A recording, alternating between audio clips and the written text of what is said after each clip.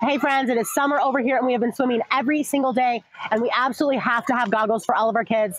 They absolutely demand them and it does make swimming so much more fun. So I'm going to talk about all the things I love and don't love about this specific pair of goggles. Now, number one, this comes in a 2-pack, which if you have more than one kid, that's just awesome. Like two for the price of one is awesome.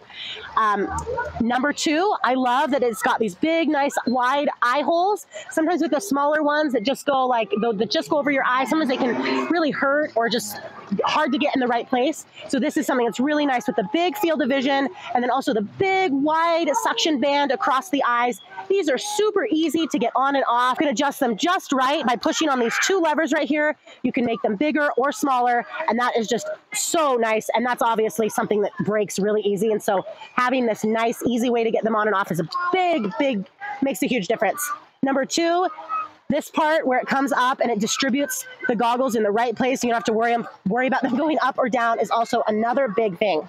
Okay, now when it comes to the things that we don't love, depending on the temperature of the water and the temperature outside, these do have a tendency to get a little bit foggy. You can actually see that right now. Once you go under the water, let's see it,